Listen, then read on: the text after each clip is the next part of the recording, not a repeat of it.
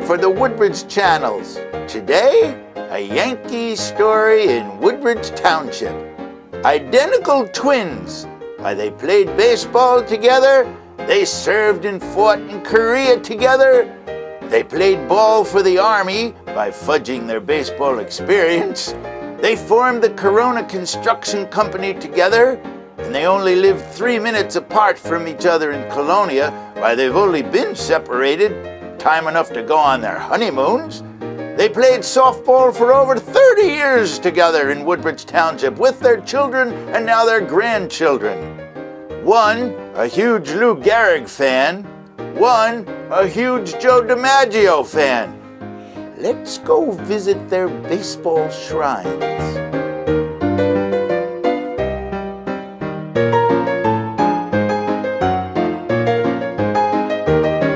Baseball was a game that you could be any size. And we were always not big, we were small. And we just loved the game, and we played when I was a child at the World's Fair in New York. And that's where we started playing ball. And I started to love it. We started playing baseball when we played with the YMCA, because the YMCA is the only one that ran baseball. There was no other league, like the way the kids play today. My brother and I played like when we were 10, 11, 12 in the YMCA. Then from there we went to the junior league. From the junior league, we went into the senior league. You know, when we were kids, there was no little league. I think if I played little league, I think I would have been a professional baseball player. We were always together from the beginning. And when we played in the YMCA league, no one drove us to the ball field. Every place we went, we had to take a bus, 10, 15 cents, and travel maybe 20 to 25 miles to go to a baseball field, and no one ever drove us anywhere. When I first started, I was playing first base, and our catcher got hurt. I was about 15 years old then, and we had no catcher. So the coach come up to me and says, anybody want to go behind the plate? So I says, yeah, I'll go behind the plate. And I went behind the plate at 15 years old, and I've been catching from 15 till I was 32 years old. And I used to catch a lot of double headers. And I was small. I was only about 138 pounds, that's all I was. But I had a good throwing arm. That's what made me be a catcher. We loved playing baseball, but I never owned the glove. And my brother sent me money home from the service to make sure you buy the twins a glove. And I did buy a glove, and it was Charlie Keller. Charlie Keller was a right-handed thrower, I think, left-handed hitter. And I always started to follow his life at that time, because I liked him, you know, and I always did. So I still got his picture there, and he's my favorite outfielder. Charlie Keller, Hendrick, and DiMaggio was the greatest I've ever seen.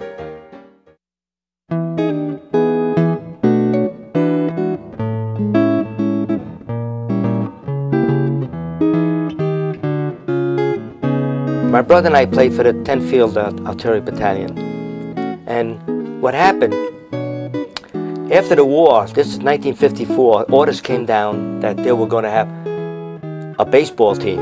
The 3rd Division going to have a baseball team. It's going to be the 7th Infantry Division, 15th Infantry, the 10th Field Artillery, which my brother and I were in.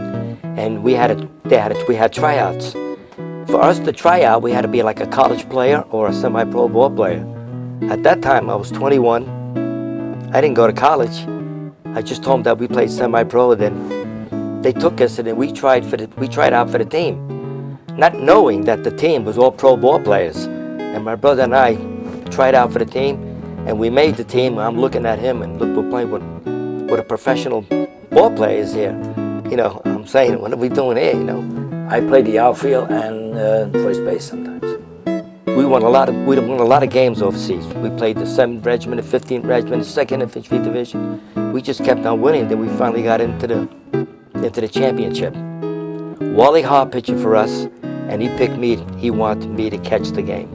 Hank is a catcher. He was the smallest catcher I want to see, but one of the finest. He had a good arm. The game was going on, a lot of strikeouts.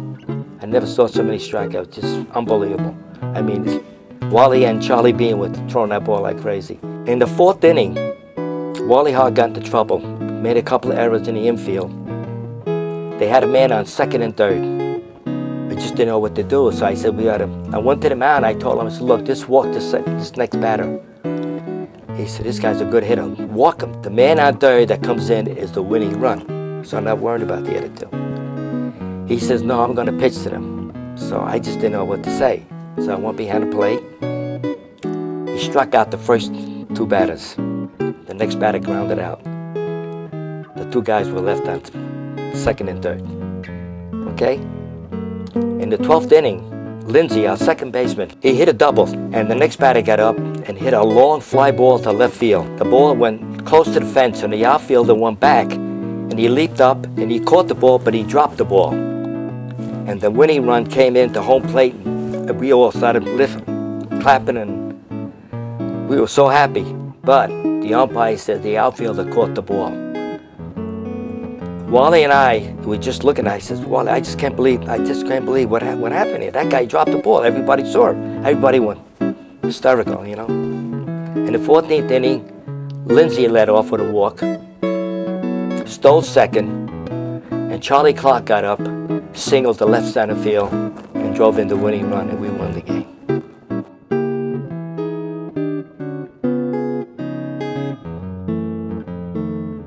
This is the baseball that the guy signed in 1954 that I played with overseas. I got everybody's signature around here. So I made a plaque and put it up here for our team. And of course, this is the trophy we got overseas because, you know, they didn't have many trophies. This came from Japan because we didn't have any trophies. And, you know, after the war, we didn't have too many things, really.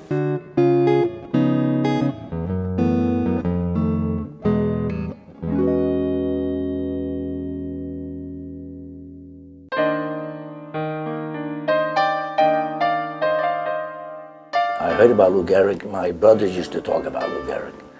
And then when I saw the movie, I was very impressed. I was emotionally disturbed about his speech, which I have right here in my office right there, is Lou Gehrig's speech, and how he thanked everybody in the stadium at that famous speech. He thanked everybody, and everybody was good to him. So that's what he said, he was the greatest thing, you know, that ever happened. That's why then I said, I'm going to research his life. And I started it in 1954 when I came home from Korea. I went to the Baseball Hall of Fame and I looked up Lou Gehrig, and there really wasn't that much on Lou Gehrig. The top floor was all Babe Ruth. I said, there's something missing. There's got to be more about Lou Gehrig. And then as the years went on, I started reading how he was overlooked. Babe Ruth overshadowed him, so did Joe DiMaggio. And then it started when I got the stamp. When the stamp came out of Lou Gehrig, I went back to the Hall of Fame. I've been there about 3 or 4 times.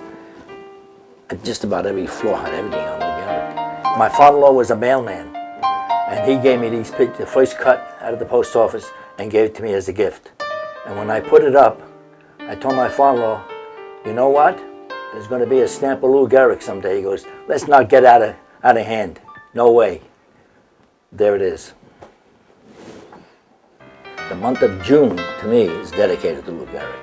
He was born in June, died in June, hit 4 home runs in June, and started as a Yankee June 1st. Well, the biggest stat about Lou Gehrig that he played 2,130 consecutive games, which nobody could beat. And I always said it's going to be broken someday. His stats, hitting 4 home runs in 1 game, no one's ever done that. In fact, the 5th home run, he missed it by inches in the same game.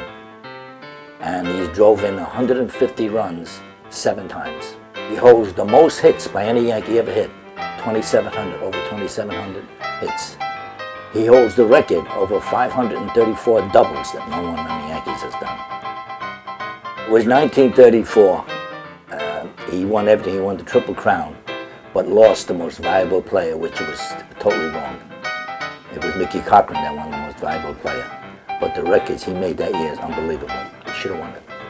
If he would have lived 4 more years, I think he would have had close to 3,000 hits, over 3,000 hits. And he would have had close, maybe not beating Babe Ruth's record, but I would say close, maybe 685, something like that. He would have done. I think he's the greatest ball player that ever lived next to Babe Ruth. The first piece of memorabilia is in the other room, which my daughter had redone. It's the first picture I ever put up of Lou Gehrig, and it's in the corner. The picture on the door was stationed in a restaurant in New York, and it fell off of something, and they were going to throw it away. And my son says, no, don't throw that away, I want to take it home. So he came home with it on the train, and it was very funny because it's so big. But that's where I got the picture. He saved it for me. My wife was thrilled to death. Well, I started the first collecting old pictures, even when I lived in New York. I got a tremendous amount of pictures. I couldn't take them all to Jersey. But then when I started my Lou Gehrig room, then he started the work on Joe DiMaggio room, which he's been collecting pictures, and then his sons have been giving him pictures and frames, and he started his room. He's got quite a bit.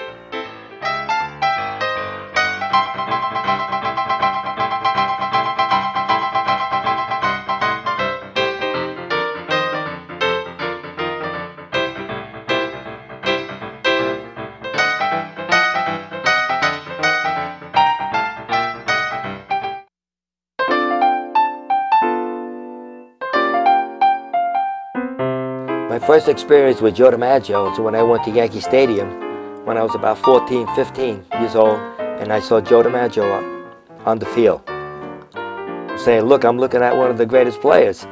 And I got a big thrill over that just by looking at him. Well, I like Joe DiMaggio because he was just a natural player. Whatever he did it perfect. Like Yogi Berra said, he never made a mistake. And I thought that was tremendous when he said that. But he was one of the best base runners in baseball. He could get a single and stretch it into a double. He knew where the ball was hit, and if he knew right away that he could make that stretch around first, he could make it in second. He did that so many times. He made a single into a double. I'll be very honest with you, DiMaggio never struck out standing, or Ted Williams, or Gehrig. If they struck out swinging. But if you're watching the game, and you're looking at Joe D out in center field, he didn't move. As long as you heard the crack of the bat, he knew exactly where to go. Either went to the left or you went to the right. He didn't go in and then all of a sudden he went out to deep center field. And he knew exactly where to throw the ball. Like Ryu Zudo said, he always threw the ball to me, it was right on the nose, right on target. If there was a fly ball to the outfield and it was 2 outs, the infield would be in the dugout already because they knew that he would catch the ball. But that was true. I like this. Here is the picture with Joe DiMaggio when he first came up. Of course, Lou Gehrig was still playing, and he was his idol. And I have a picture here of Joe D and Lou Gehrig kneeling next to each other. I thought that was a great picture. Right now, my favorite player is Derek Jeter because he plays like DiMaggio. He knows how to play. He doesn't make many mistakes, and that's how Joe was. And I also like Bernie Williams. Because he was like DiMaggio. Well, this is my brother and I when we were playing in the Summer Pro League, and it was just me and him, and there was nothing in the background. My son got this picture, and he put Babe Ruth, a picture of Babe Ruth, and a picture of Lou Gehrig behind him, and a picture of Babe Ruth behind me. He didn't have DiMaggio, so he got Babe Ruth. That's okay. And then he put this camouflage, and now every place we go, that when we used to play, Ruth and Lou Gehrig used to come and watch us play. And everybody says, watch us play. I said, yeah, they used to come down to the field after the game and see us play. And everybody believed us. And they said, where did you get that? I said, well, we took a picture of Ruth and Gehrig behind us. That was it. I came back from Korea. My brother and I will play samurai pro ball for about 14, 15 years, probably a long time. And then from there, when we got married, we moved to New Jersey. And then after we stopped playing baseball, we stopped playing softball. We played for Corona, which is our construction company. And we've been with Corona since, I don't remember what year it was. You remember what year when we first started? 1962? We started the Corona in 1954. We played in the softball league almost 35 years. We're still in the softball league at Woodbridge. We're still there because it's the greatest sport in the world. There's no other sport other than baseball. Babe Ruth said that. Right? I'd say the same thing. We love baseball. I just love the game. I love the sound of the bat when you hit the ball. I know everything about the ball. It's got 108 stitches. They keep asking me, how do you know that? It weighs 5 ounces and 3 inches in diameter. home plate to second base is 127 feet, 2 3/8 inches.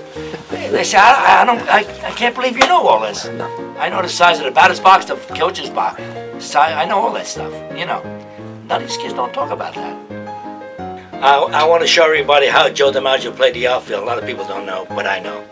This is how he used to stand, with his foot forward all the time. Just waiting for the ball to be pitched. Glove on the floor. Took out a hang, lit a match. Smoked it. Walked around. Then the pitcher threw the ball, and the pitcher just say, "Joe!"